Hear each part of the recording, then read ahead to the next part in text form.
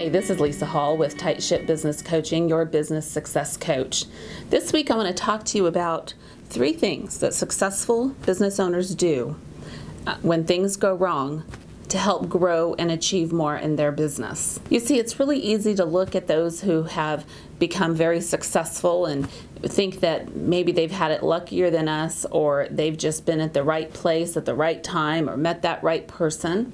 But the truth of the matter is, it's all about some simple habits that they've put into their business and their business practices that have helped them climb higher and achieve more success in their business than others of us have been able to accomplish. And what that is really has to do with how they handle and adapt to their failure. One of the things that small business owners who are very successful seem to be able to do very easily is look at their goals, discover whether or not they've achieved their goals, and adjust accordingly. Whether that means changing their goals to fit their current circumstances or changing their steps to get to their goals to keep themselves aligned and to make those goals a reality. So small business owners who have found themselves very successful are really able to moderate, adjust, focus, and create clarity around their goals so that they stay on track. The second thing that small business owners who have found themselves very successful seem to be able to do very easily is to learn from their failure.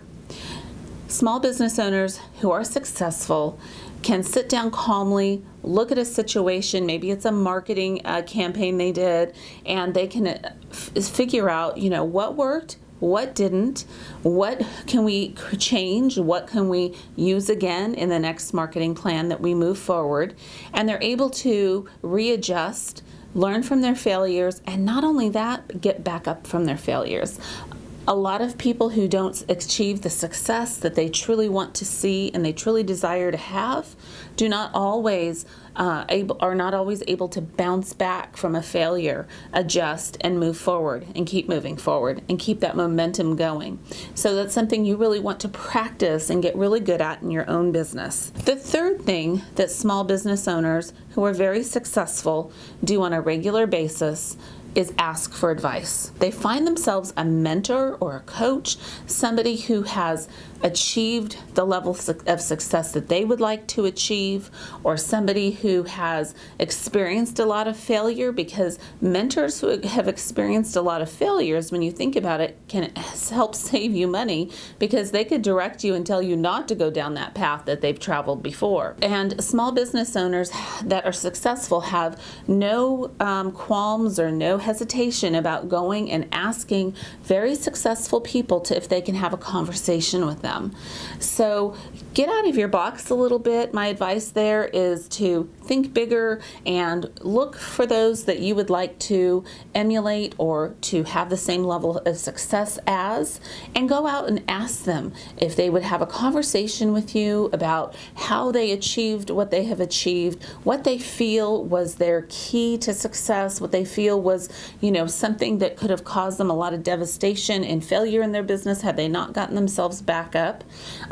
So make sure that you reach out to people for support, mentorship, coaching in your business. Successful people, you see, are really no different than you and I. What makes them different is that they have learned to adjust their goals, learn from their failures, and ask for support.